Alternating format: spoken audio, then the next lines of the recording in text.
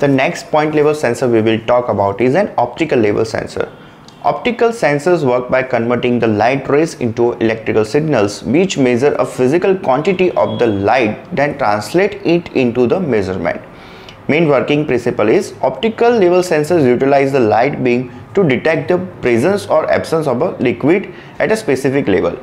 The basic working principle involves a light source and a detector. When the sensor is exposed to air, the light is refracted and the detector receives little light to no light. When immersed in a liquid, the light is refracted differently, reaching the detector and indicating the presence of the substance. Main applications are liquid level detection. Optical level sensors are commonly used for detecting the level of the liquids in tanks and containers. Clear liquid monitoring.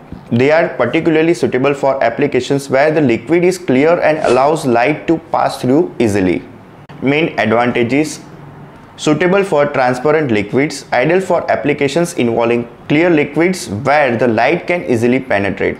Non-contact operation. Optical sensors operate without the direct contact with the substance, reducing the risk of the contamination. Reliable in clean environments. In environments with the minimal dust or particulate matter, optical sensors provide reliable measurement.